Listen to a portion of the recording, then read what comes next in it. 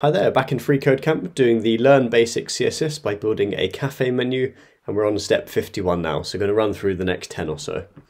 So step 51, for the two p elements we've just added, add dessert as the value of the first p elements class attribute, and the value price as the second p elements class attribute. So essentially for the first p element we'll do class of dessert like so.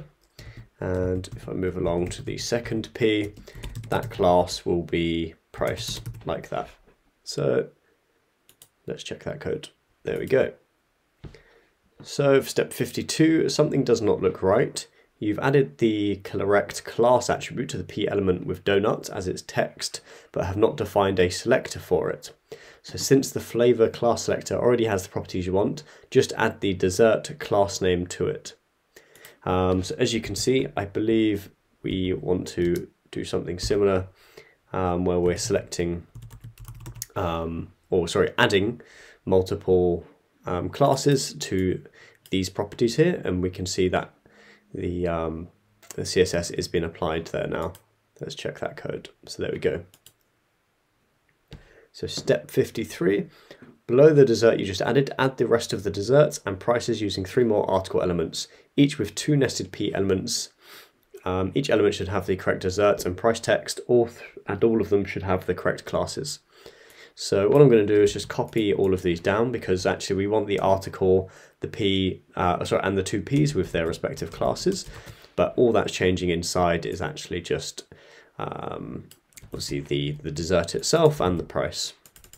So let's just do all the desserts, whoops, like that.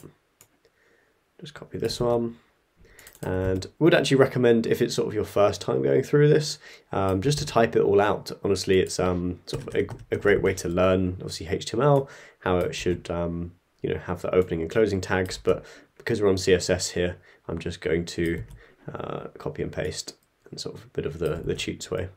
But that should be everything. We can see we've got our desserts here on the page now. I'll just move that over. Obviously, yeah, we won't be able to see the prices behind the sort of the video there. Cool. So step 54, you can give your menu some space between the content and the sides with various padding properties. So give the menu class a padding left and a padding right with the same value of 20 pixels.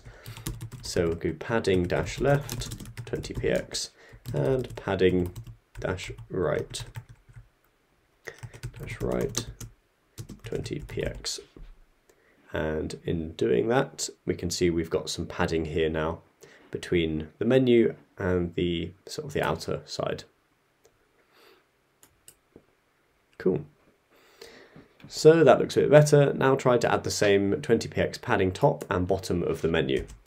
So they want us to do padding dash top for padding top 20px and padding dash bottom 20px. And as you can see now, we've added some padding to the top and the bottom of the menu itself. So this sort of burly wood color background. Cool. So step 56. So since all sides of the menu have the same internal spacing, we can actually go ahead and delete all of these properties. And all we need to do is actually just set a single padding property. So often in CSS, certainly when it's related to what we'll probably come across as being the box model, or certainly if there's, let's say, 4 sides to everything. When it comes to padding, we've got padding top, right, bottom, left, for example. But if we just do padding 20 pixels, as you can see, nothing's changed in terms of the output. We've still got padding 20px top, 20px on the left, on the right, and the bottom. But it's just basically a shorter way of writing that syntax. And as you can see, that passes the challenge there in the test. So step 57, the current width of the menu will always take up 80% of the body element's width. On a very wide screen, the coffee and dessert appear far apart from their prices. So what we can do to negate that is have a max width, like so. And if we put 500 pixels, as you'll see here now, as I'm scrolling out, we can see that, if you can see that, so let's just look at the desserts, and obviously this sort of border will remain where it is.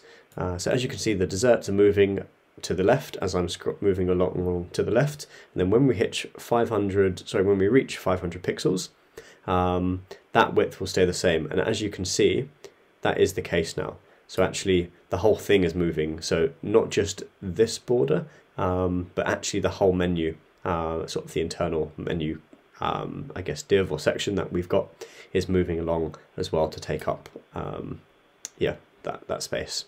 So there we go, that's max width. Let's go to 58. You can change the font family of text to make it look different from the default font on your browser. So each browser has some common fonts available to it. But yeah, you can certainly add in basically any font that you want.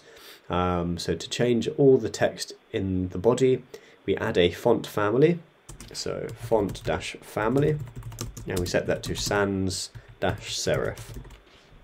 And as you can see, this is now sans serif font, whereas before it was serif, I guess.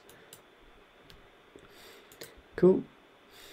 Step 59, so it's a bit boring for all the text to have the same font family. You can still have the majority of the text sans serif and just make the H1 and H2 elements sort of use a different sort of font, I guess.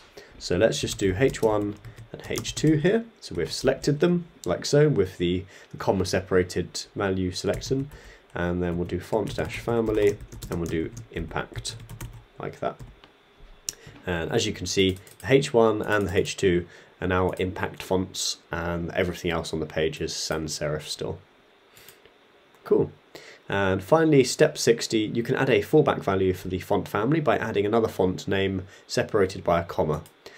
So let's say, impact is unavailable or not found by the browser.